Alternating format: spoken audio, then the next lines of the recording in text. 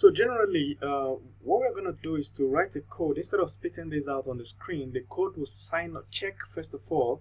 Let's see what we wrote here. First of all, it's going to check if the user exists at all, because Facebook is sending us the user email among other things. Look at it here. The user email comes among other things. So we're going to use the user email to check whether the user already exists in our database. If the user already exists, that means they have signed up before, so we can skip and then log them in.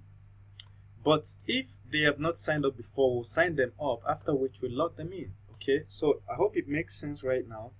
Then another thing I want to let you know is that instead of us, I don't want to start spending time typing out code manually. So I'm going to try and save your time sometimes by just pasting the code I've already written.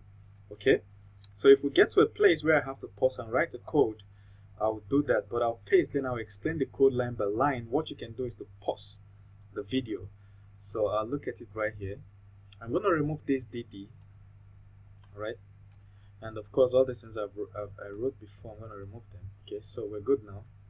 So we go to Facebook, get the detail, okay, and once we get the detail, we can then work with it right here. So for the variables not to clash, I'm going to rename this to anything user social. Okay, so I've renamed this variable. So this one goes to Facebook, gets the whole data, saves it in user social. So the first thing we want to check is whether this user exists. To do that, we make a call to the user's database and check whether there is any email that has the value of this user's email that's coming from Facebook. Look at it, so user social / user.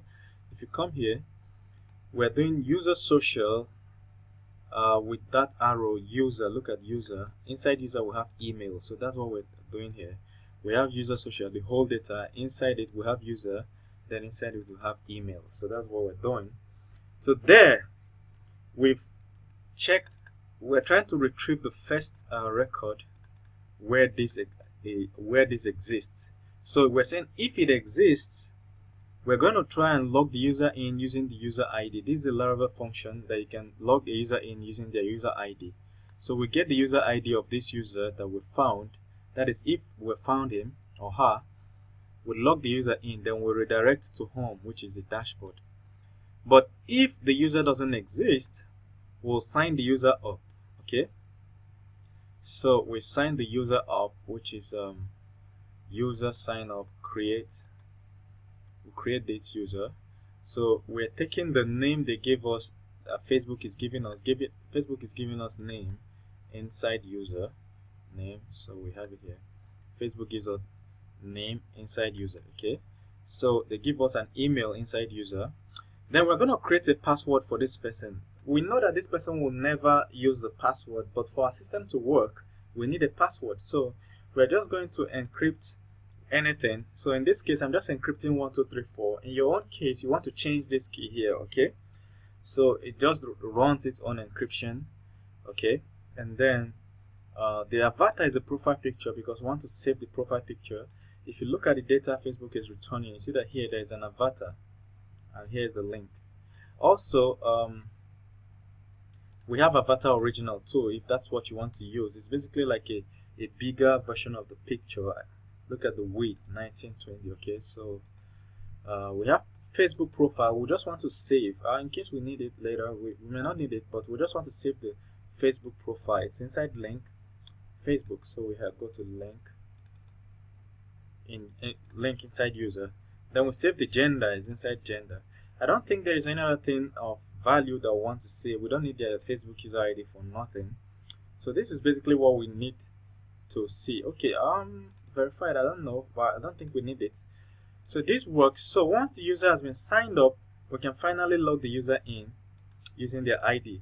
There's a better way you can arrange this code to make more sense, but for me, I think this will do it for now.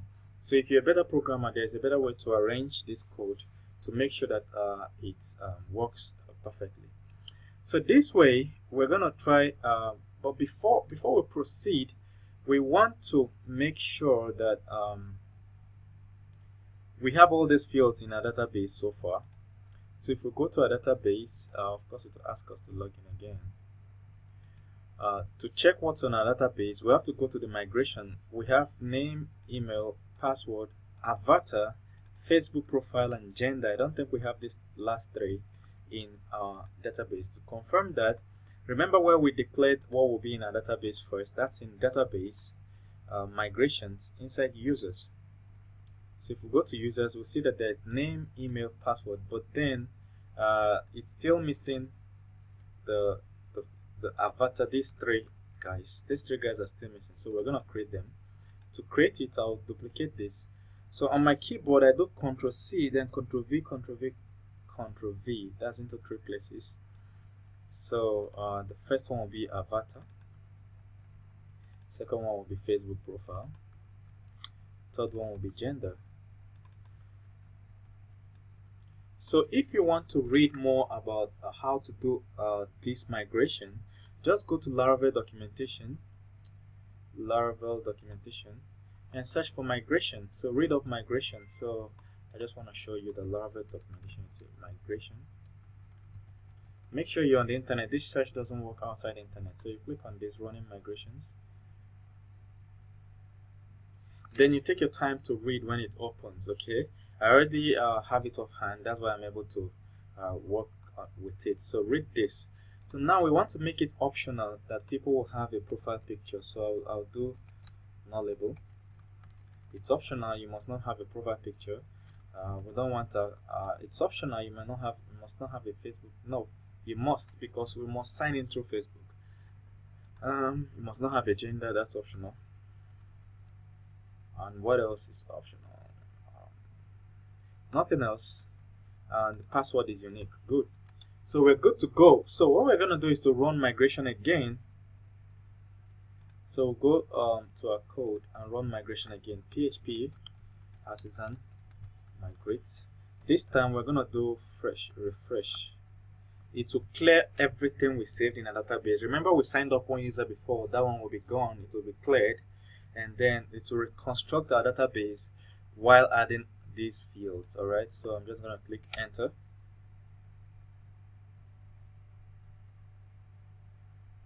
And then we're going to chill.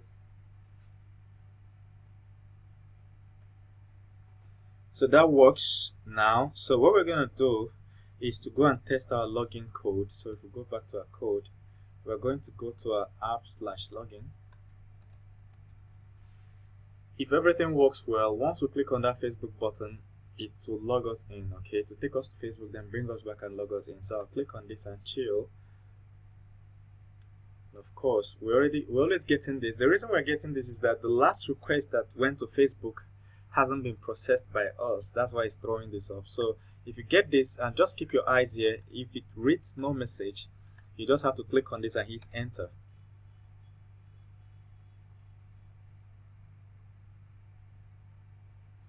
Of course, we didn't import user in our file. So if we go back to our user login controller, we're using this model, but we didn't import it. So we have to go to the top of our file to import it. So we're going to do use app, app user. So the reason why it's app user is because if you come and look at the way our app is structured, you have app folder, that is this app. Inside app folder, at the bottom of it, you have user. Okay, so we're basically trying to import. This is the model that makes call to databases and everything. We're basically trying to import it. That's why we say use app user. Then here, we are going to add all the fields we want to make it possible for people to add when they are signing up. So one of them is avatar. One of them is Facebook all URL, and the last one is gender. We want to make it, if you don't list these fields here, when people fill your sign up form, the fields that are not listed here will not show up on the database. They will not be filled on the database. Laravel will toss them out. Okay, so in this case, we just want all these fields to reflect. So we're going to go back to our app, go back to our Facebook login Facebook.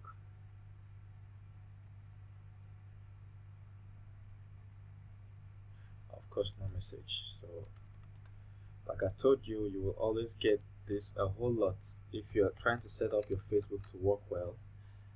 So we're gonna click it one more time. No message. So this says general error of Facebook profile doesn't have a default value.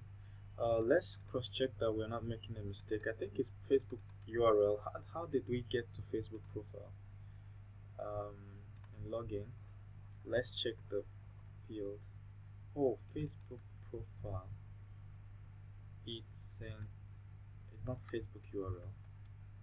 We're gonna have to try again.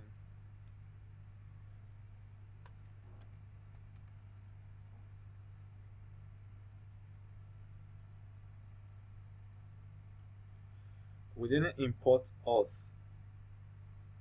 to one of our codes, so we need to import auth. Auth is Laravel's facade for making sure that the user is logged in. You can use this to check if the user is logged in. In fact, manage all your logins. So we're going to import auth too. We can do use auth, and we're good to go. So we can try it one more time. So I'm refreshing. No message, of course. We're going to delete all this. So login Facebook. So this involves a lot of patience getting the URL, the exact URL, because the URL is always changing. So it has already logged us in, which means it worked. So I'm going to log out and try it again. I've logged out. Click on login. Login with Facebook. Oops.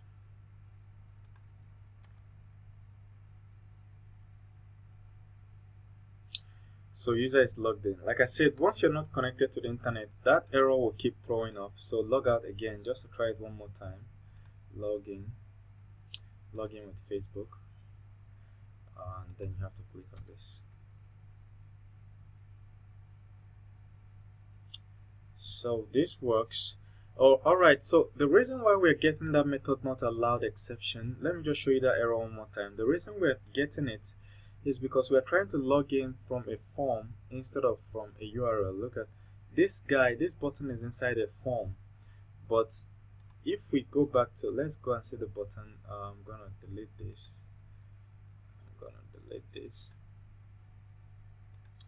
So the login, look at the login file. You see that this button is inside a form, and the form is making a post request. So, but in our own case, if we look at the routes web.php, we see that it takes a get request. Okay, so which means the login should just be it should basically be an anchor tag href.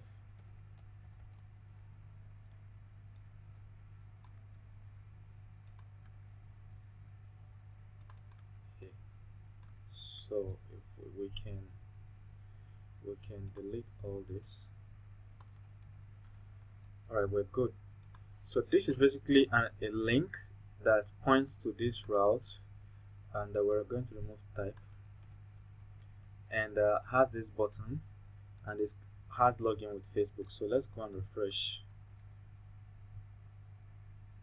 and then we have this. So finally everything should work out well now.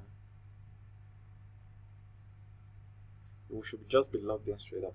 See, we're logged in, so it works perfectly now. Like I told you, some of this takes patience, but you should just know what you're doing so that whenever an error throws up, you'll be able to sort it out. Look at this. Click on login. Click on login with Facebook, and we're logged in. That's it. Alright, it doesn't register us twice. If somebody is trying to register a new account, it will create the person's account before logging the person in. Thank you. See you in the next video.